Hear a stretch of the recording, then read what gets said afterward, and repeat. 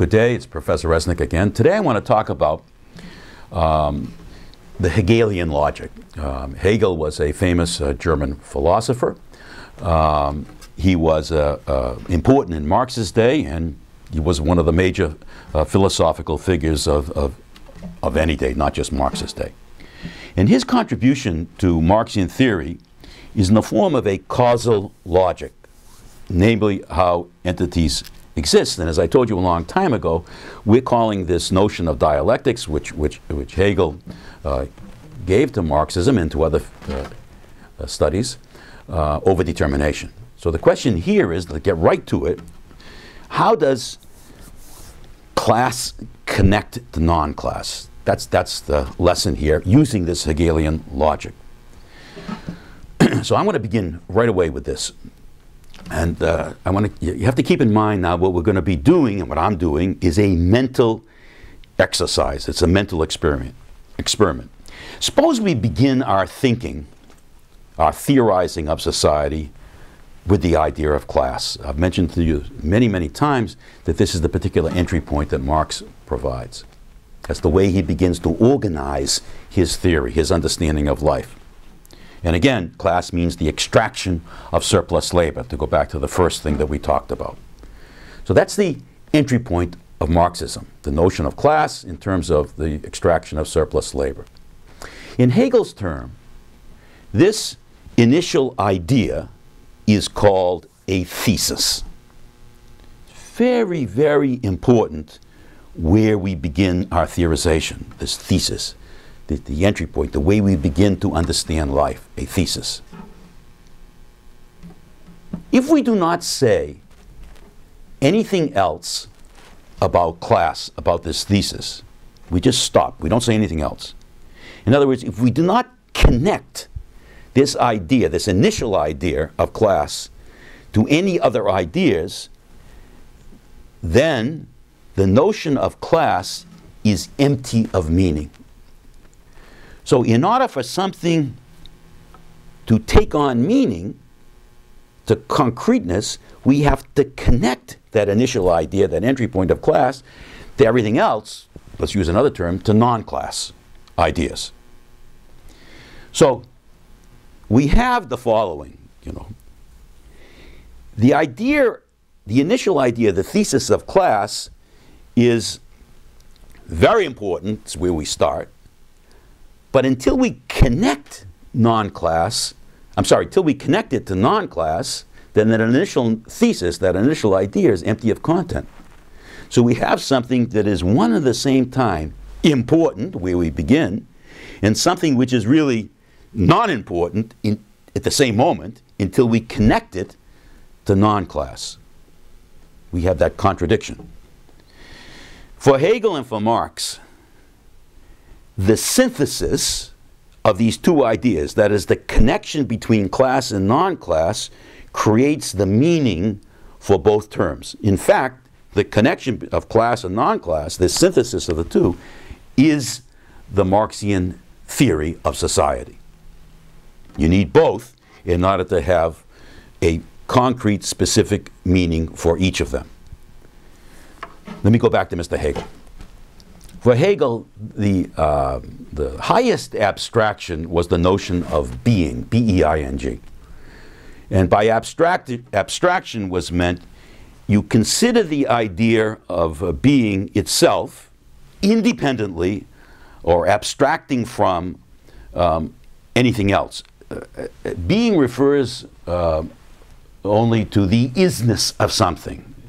Isness, to make up a word. Let me take an example of this.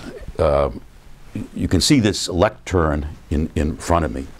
This thing is brown, it's wood, it's a holder of my notes, it's roughly about 3.5, 4 pounds. It belongs to the university, they purchased it. It's made up of particles, so you can't see them, that's what it's made up there, and it goes on and on and on. Suppose now, in this example, suppose we abstract from all these different qualitative and quantitative determinations that I just presented. So what we're left with, as we begin abstractly in our mind to erase all of these determinations. So we take away woodness, we take away brown, we take away holder of notes, we take away the particles, that's a university property. We erase all of those things. You can have a mental eraser. We erase them all.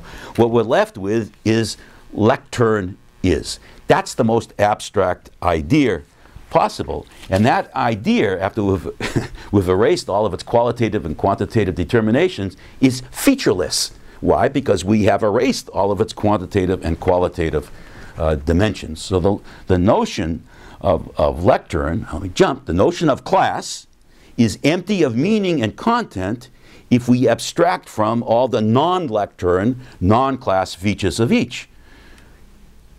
Let's use a term that we defined before. If we take away its conditions of existence, then we are left with something which is lifeless, which has no meaning.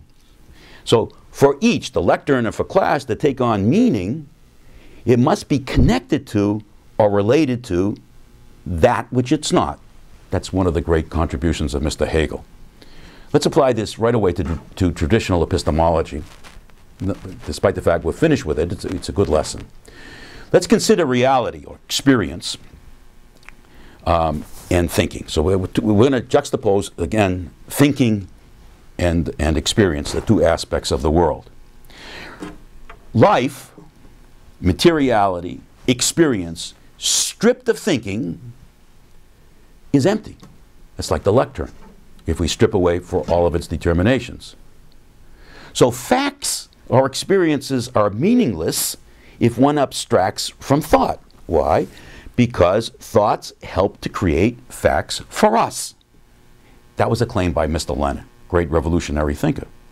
So reality or facts exists for us, but they only exist for us when our particular thinking comes into play. Otherwise, those facts are meaningless. Then we can ask the key question, which Lenin asked. Whose thinking tells us whose facts? So Lenin wanted to produce a new set of Marxian facts, notice the adjective, for Russia, by connecting its agricultural life to a new Marxian idea, which was the class structure of Russia at the time. That would be a new set of facts that people would have to then confront, using that particular kind of thought concrete that Lenin produced with that entry point of the class structure of Russia. Let's do the same thing with thinking. It only exists for us when our experiences come into play. And we can ask the same question we just asked of thinking, of experience. And the question for thinking is, whose experiences? Workers have different experiences than do capitalists. Why? Because workers are exploited and capitalists are the exploiters. So the answer to that question tells us about whose thinking is at play. In other words, thinking, the way we think, how we think, what we think about, are always relative to one's different experiences, including one's class experiences. So from a dialectical perspective, thought alone is empty, as is experience. Each needs the other to take on meaning. They have to be put into a relationship with one another.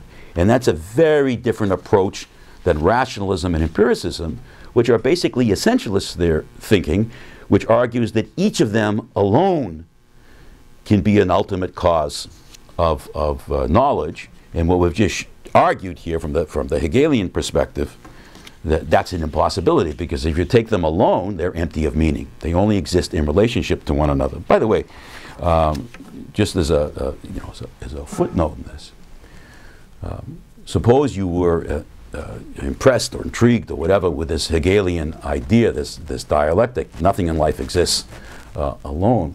And suppose Hegel said to you after he presented this to you in what is called his logic, suppose he said to you, this idea that I just presented, the dialectic, that everything is a both cause and effect, is the truth.